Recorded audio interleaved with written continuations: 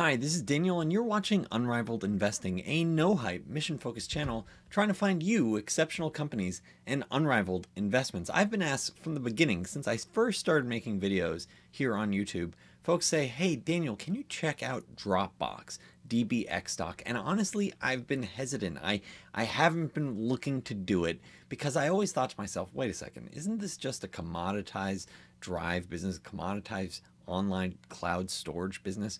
What's the appeal here? How could this possibly be unrivaled? And that's the basis of this channel, is I'm looking for exceptional companies, unrivaled companies that could potentially grow at good clips years into the future, delivering satisfactory and potentially excellent returns for shareholders. I'm looking for companies that could be multi-baggers, stocks that can go up hundreds or thousands % over time. So there needs to be something special about the business model or their operating approach that can set them apart over time. And so finally I was like, okay, I've been asked for the umpteenth time to look at Dropbox. So now I decided to do it, pulled it back, and honestly, it was a mistake for me to wait so long to look at it, partly because they are not just a commoditized cloud storage business. There's a lot more that's actually going on here. And we're going to talk about Dropbox, what sort of they're doing right now to set themselves apart as a collaboration tool. And that, I think, is a really interesting angle for them to be leaning in on, as well as their valuation, where honestly, this company is a cash cow with caveats. And we'll talk about that a little bit.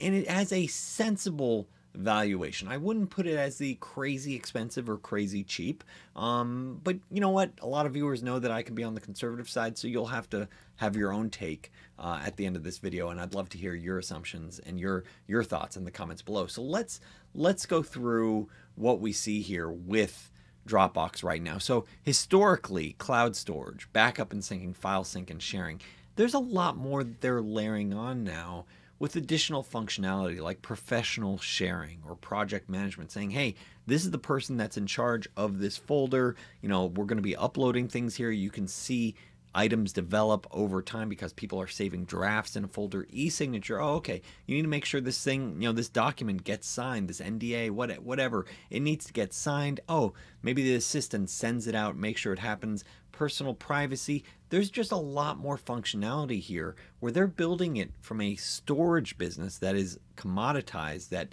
is definitely not unrivaled, to something that might have a very strong value proposition, maybe addressing a very specific niche.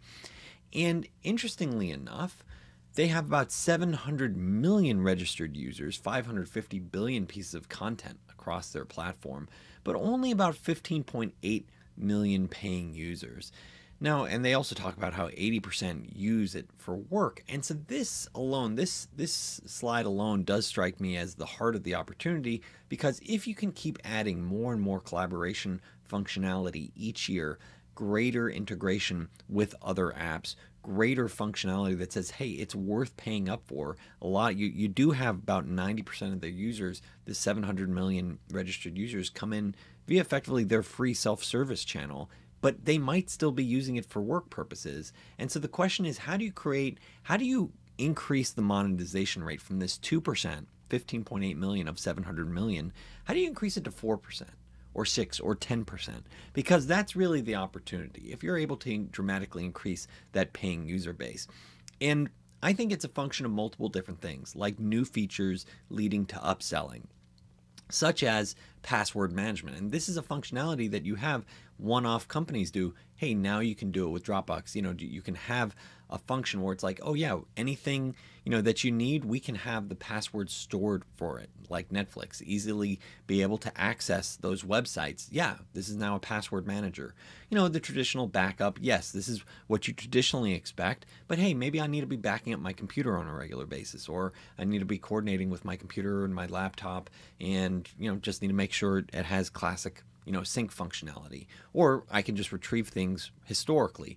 And then also not only adding new features, but also looking at mergers and acquisitions where they're targeting, I'd say, tuck-in acquisitions, things where they could spend $100, $200 million in cash and add a lot of functionality, a collaboration-driven functionality, such as HelloSign, which they acquired, I believe, in 2019, which effectively says, hey, you need to sign this document, and tracking how the document signature progress is working. And so you can send it for signature. You can, track the document within Dropbox. And this is actually one of their higher growth subsegments or sub profit lines or business drivers. Was seeing 70% plus growth in their end user signature requests launched in 21 additional languages. So this is something they bought it and they said, hey, this is a natural fit within Dropbox as people need to share documents. Say, hey, maybe there's some sort of deal. We're bringing on new employees. Yeah, if you're going to be bringing on a new employee, you need to make sure they sign the contract, and you need to track that down and say, oh, okay, the head of HR signed it and the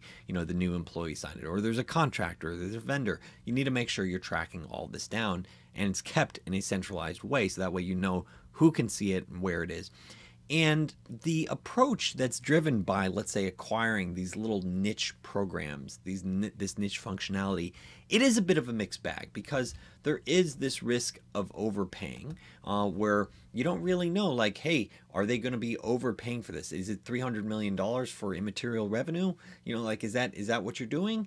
And it also makes me wonder, like, hey, shouldn't this functionality been something that you already built out organically? Isn't that what your R&D budget is? The hundreds of millions spent over time on R&D. Shouldn't this be a functionality that you've already built out or can't just replicate yourself? And so it is sort of a question mark for me. That said, if it does sort of accelerate their value proposition, saying, hey, this hello sign, this ability to track document signatures within Dropbox increases that functionality, that value proposition sooner, then maybe it is worthwhile. And they do a series of tuck-in acquisitions like that really makes Dropbox, sing for their users, for their paying users.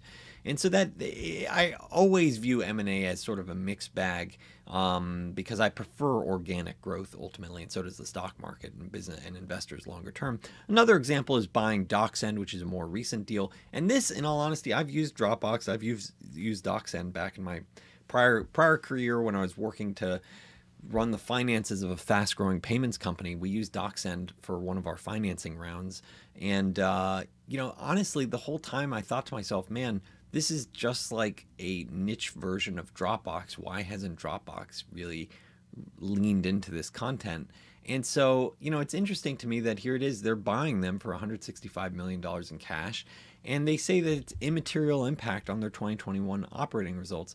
So, it makes me wonder, is that actually a good deal? Is this something, once again, that they should have been able to build out for themselves? That said, it is a worthwhile functional tool, for, let's say, a very sensitive virtual data room regarding, let's say, a capital raise or investor relations presentation, sales and marketing, a lot of different sensitive things where it's about, the document workflow, who can actually see it. When did they access it? You get a notification when someone opened it, signatures, all that sort of stuff. So additional detail that's worthwhile. And so then the next question is, are they unrivaled? And that's hence the name of this channel, Unrivaled Investing. And I'm looking for those exceptional companies, because if a company is unrivaled, the short answer is it gives you the right to win longer term. And the quick solution, the quick answer to this is no, they're not unrivaled. But that might be an overly simplistic take, as there are definitely a lot of players out there like Box, which focuses more on the enterprise.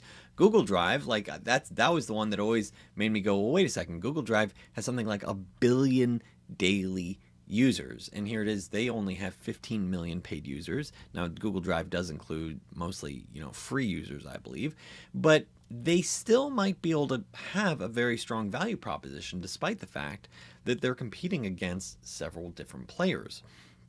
And this gets back to the point that this is no longer just a commoditized storage business, where here it is, it's about developing an open ecosystem versus this walled garden. So you can have pretty much any device, whether or not it's a mobile phone, laptop, desktop, and you can have an iPad or some sort of pad, and it could be across different platforms, whether or not it's Android or Windows, Apple or Linux. And it is integrated in so many different functions, so many different apps, and that is an advantage relative to, let's say, the walled garden of being with Microsoft OneDrive or Google Drive, where it just works better when they're agnostic to what platform you're using. They're agnostic to what tools you're using. And that does create, I think, a little bit more of an advantage for them is, well, wait a second, how many people need a collaborative, a collaboration tool that is agnostic, that can function with users across the spectrum, whether or not they're PC or Mac or Linux or what have you. And that is something that makes me think, oh, okay, maybe there's more to this.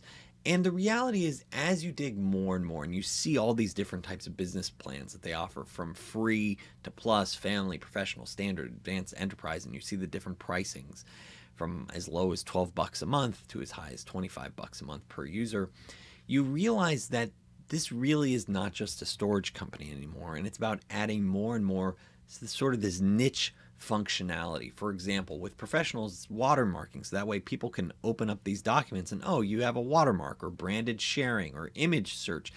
Adding all this additional functionality that becomes helpful, that people would say, you know what, this is a major time saver, this is a major productivity tool, it would be worth paying for, such as having a vault where it's all this sensitive information. You know what, not only do I want to have this in my Dropbox, but I want it protected by a PIN or something like that. Or HIPAA compliance if you're in the medical profession and you need to be able to say, hey, only doctors, and this is approved for medical data transfer information. So this is not just a commoditized storage company, and I believe focusing on the niche cases is ultimately how they're going to be able to defeat the much larger players, such as a Google Drive with 1 billion plus daily users. This is how you create real value. This is potentially how you can even become unrivaled, is by focusing on these niche cases and being something for everyone, including all these little one-off markets, whether or not it's being able to audit the logs. Okay, who opened this? When did they open it? Who accessed it? Who changed it? All this different functionality that might be really valuable to different players. Now, what about the valuation? Here it is. I'm going to do a quick plug, as I usually do. Once again, if this is your first time tuning in, my name is Daniel. You're watching Unrivaled Investing. If you're enjoying learning about Dropbox, please make a point of subscribing or hitting that thumbs up button. If you want to follow my personal journey to see what potential multi-baggers I'm buying for myself, go to unrivaledinvesting.com. Each week, I call out what am I buying and selling, any sort of market thoughts. First week of the month, I call it my full portfolio, and then once a month, during the month, I call it a potential multi-bagger, and I'll talk more about this month's potential multi-bagger at the end of this video, where I'm looking at something where I think it's asymmetric risk reward, and something where I'm like looking for something that maybe it goes up a couple 100% over time. That's what I'm looking for each month. Maybe I could put 2% of my portfolio, 4% of my portfolio on something where it's like, yeah, if this works out over time, this could be worth 500% higher, 1,000% higher. And that's how I'm thinking about this. Let's get back into Dropbox.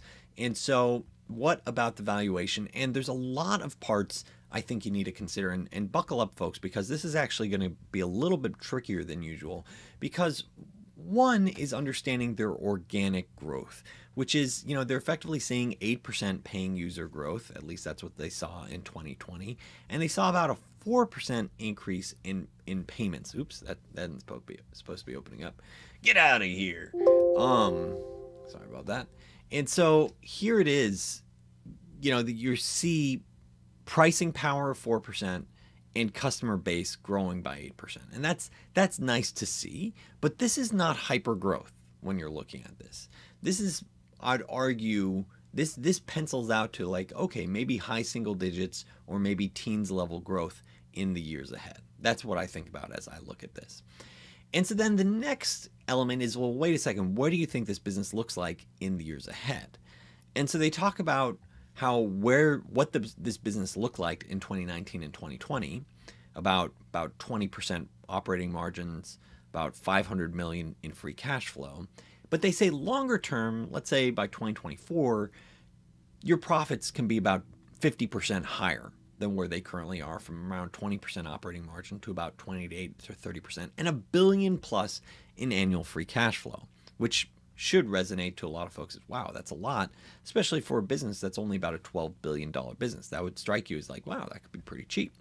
Now, the concern here, and this is, you always got to read the footnotes, is it talks about, note, margin and expenses exclude stock-based compensation expense. Oh, okay, so we're going to need to dig into that. But also, we want to understand some of these things in greater detail. Like, one question I have asking myself is, wait a second, if 90% of your business effectively comes from a self-service perspective, why do you have to spend 20% on sales and marketing? Isn't that something that you could actually get a lot more? You know, lower the amount. Isn't that a poor usage of how you're spending your capital? I mean, it's just a question that seems weird to me. For you to be spending 20% and then like, oh yeah, longer term we're still at 20%. That doesn't really make sense to me. So this is one of the things that this whole like, oh yeah, we'll be at 30% profits and $1 billion in free cash flow, and we did nearly 500 million in free cash flow in 2020. Wait a second. So of that free cash flow, about 260 million and 260 million in 2019 as well was due to stock-based compensation. And stock-based compensation is a real expense. And this is where you get happy numbers that just don't drive with reality, because here it is, they're saying 490 million in free cash flow, but you have to factor in that there's 260 million benefit from stock-based compensation. Wait, that's a real expense. So if you back that out of it, well, wait a second, then your margins are much lower. So it does make you wonder, well, wait a second, what are the long-term margins actually? Because this is supposedly benefiting from stock-based compensation. And then this is the part that really starts bothering me, is that if you look in 2020, they spent about 400 million on buybacks. So 490 million in free cash flow, 400 million in buybacks, but their weighted average shares still managed to increase about 1% in 2020. So this 400 million buyback didn't even offset the full impact of their stock-based compensation. So this is the part that gets tricky is, yeah, you can say, oh yeah, the company technically does have that cash flow coming in, but your percentage of the pie each year is also going to be decreasing by, you know, maybe 4 or 5% a year, unless they take this same free cash flow and use it to buy back stock, in which case your ownership of the pie only decreases by, let's say, 1%. Either way, I don't like this sort of, you know, moving the full card Monty or whatever it's called, where it's like moving pieces around to say, hey, look how much free cash flow we have. But in reality, your ownership of the pie is just decreasing and the cash flow didn't really actually build up. And that's what I'm seeing here. I'm sort of saying, well, wait a second. Does that make any sense to me to see 1% dilution when you spend 400 million on stock repurchases? Oh, well, that's because you're using a phony baloney number. And so if management wanted to be more sincere, they would say, you know what, we need to either, hey, pay our employees more with cash and salaries, and they certainly can do that, or recognize that this is a legitimate expense, stock-based compensation, and say, hey, these figures are phony baloney numbers. You know, I'm not saying these guys are bad people. I'm not saying like, hey, the Dropbox management is shady. I'm not saying that. They're caught up with a lot of other companies that have their heads up there and just aren't thinking clearly about this, in my opinion. I think it's fairly obvious. If your share of the pie is shrinking each year, that's an expense for you. So it should be recognized. And so then the next, you know, aspect, and this one actually bothered me even more, was in a recent interview, Drew Houston was talking at one of these banker conferences, and he goes, he views what happened in 2020 as a huge opportunity for us, talking about this shift to remote work. I mean, it's really, and more, really, it's hard to point to a better time in history to be building and selling collaboration software for distributed work. Let me repeat that. It's hard to point to a better time in history to be building and selling collaboration software for distributed work. That's what they're doing. That's what they're focused on. So then they talk about, so in our core business, there's a huge need for one organized place for individuals and their teams to be able to easily and safely organize their content. Yep, we understand that. That's what Dropbox is doing. And you think about what's one thing you lose when you're not physically together, you lose a lot of context, right? You don't have the water cooler conversations and so on. Hence the importance of having some sort of tool like Dropbox that can play a big role with helping the team's knowledge dealing with the remote environment. And so they talk about, oh yeah, so there's a lot of workflows that revolve around Dropbox, including HelloSign, their e-signature, one of our fastest growing businesses. We bought a company called DocSend to further extend our capabilities in document workflow. Then they talk about Dropbox Spaces, like how do you organize content around meetings and projects. And so they talk about the organic growth potential as well as this growth through M&A. And I've already called out my concerns with M&A. Now, the part that gets me with all of this is, wait a second, if you're telling me you can't think of a better time in this company's history to be selling your services, you should be putting up some monster growth. Yet, in fiscal 20, they only grew by 15%. In the first quarter of 2021, they only grew about 12% year over year. So I'm not seeing the crazy, oh yeah, we are really knocking it out of the park. That bothers me to hear it. And this once again gets to this sort of happy talk perspective of like, oh yeah, 490 million free cash flow. This is a happy talk. You have real stock-based compensation. That's a real expense. So I view this as the management needs to get dinged here for that, in my opinion. Now, as I look at the valuation, considering all these different variables that we've talked about and where the stock currently trades, and it currently trades around a $12 billion valuation. They grew about 19% revenue growth in 2019, about 15% in 2020. This year, they're guiding to effectively low teens, and so I'm penciling out 14, 15, 16%. It's a pretty tight range. That said, maybe they beat it. Maybe their recent acquisitions are actually add even more than what they've sort of indicated. Maybe it's not immaterial like they've said. Maybe it can juice up their numbers. But effectively, they've said effectively 2.1 to 2.2 billion in revenue. And so that's pretty much what I'm penciling out, 14 to 16%. I also give them way more credit than they should, in my opinion, by giving 25 to 30% profit margins longer term. And so they say high 20s, like 30% profit margin potentially. But once again, that includes stock-based compensation. So that's, I'll leave that to you to think about how you want to address that when you consider the valuation. Slap on a tax rate. And you effectively have, on a optimized margin perspective, people are effectively paying 25 times to 30 times this business. And keep in mind, this is a business where the users are only growing by 8% and they raise prices effectively by 4% or upselling. So you're looking at low teens growth, slap on some M&A with all that free cash flow, and maybe you get even better. And so that's the reason why I think, and keep in mind, this is a hypothetical framework that I think over 5 years, that's why I'm penciling out a fairly wide range of, let's say, 8 to 15% on an annualized basis. And let's say, in 5 years from now, what's the end multiple? Maybe 15 times to 30 times, a pretty wide range as well. In the low case, people are just saying, hey, the growth here isn't that great. You do have this, lots of free cash flow, but it's going to buy back stock and I'm still getting diluted. And, at the end of the day, this valuation range implies, yeah, at this price, maybe you lose about 30%, but maybe you make about 100% plus for your return.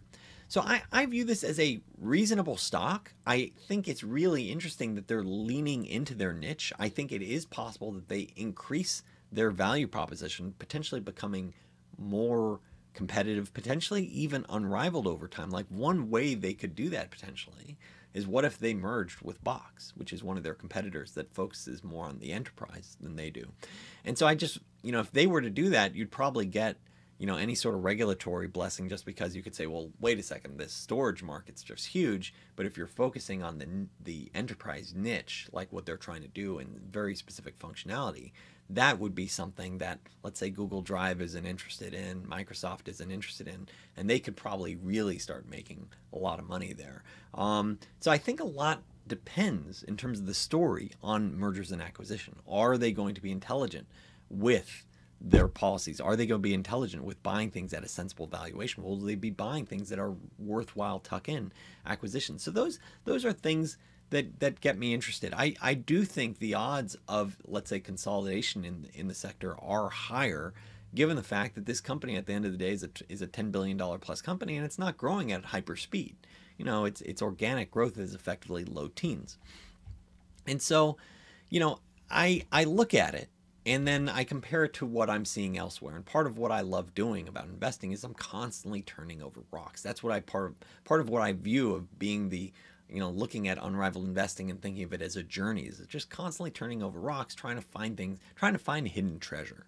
And so for my monthly potential multi-bagger that I called out to the, Unrivaled Nation at unrivaledinvesting.com, for the July potential multi-bagger, I'm looking at a company that's guiding to 80% growth this year and trades at a comparable multiple and has similar comparable margins. So it's actually a lower price to sales multiple than what here it is, you're looking at Dropbox. So that's the type of thing that gets me interested. It's like, oh, okay, I see Dropbox, and Dropbox is trading at 5 to 6 times sales. And then I see this other company, and it's growing, 80% and probably has organic growth of 40% a year, and it trades at 3 to 4 times sales. Yeah, now I'm getting interested. Maybe the margins are slightly lower, but those are the things that I'm thinking about. If you're interested in looking at my other potential multi-baggers, a few months back I called a company trading below liquidation value that I think has 2 to 3x upside. So anywho, that's at unrivaledinvesting.com. If this video was helpful for you, I'd love to hear your thoughts. If this video was helpful for you, please make a point of subscribing, hitting that thumbs up. I'd love to hear your thoughts if you are a Dropbox shareholder. If you're short the stock, if you're long the stock, whatever it is, I want to hear your take on it. If you think this leaning into collaborative tools could potentially make them unrivaled, or maybe a merger with Box is even possible. I'd love to hear your thoughts in the comments below. Thanks so much for watching.